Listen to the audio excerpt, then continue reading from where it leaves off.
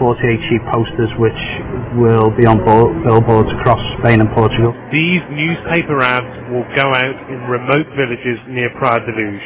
They're designed to rejuvenate the campaign. We want to drip this out, Rohit. That's what we want to do. We want to drip this out over the next few months.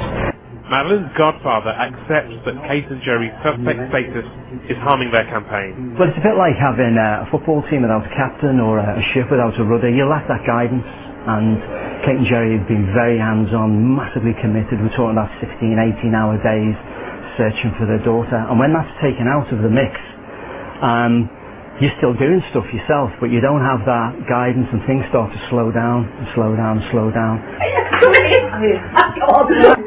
Across town, we joined the meeting of the Liverpool branch of the Find Madeleine campaign. Tonight is about concentrating on the items on the agenda. Kate's mother suggests another church service and updates the group on her daughter's welfare. She's more able to pick up the threads, I suppose, of normal life, although she did say she doesn't think life will ever be normal again. Certainly not without Madeleine.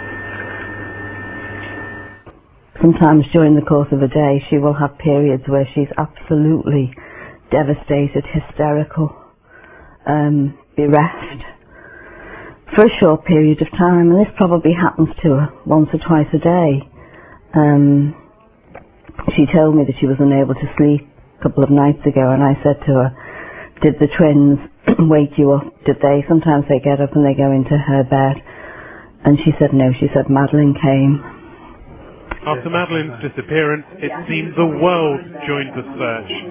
The task of the campaign now is to keep people looking. Rohit Kaptru, ITV News, Liverpool.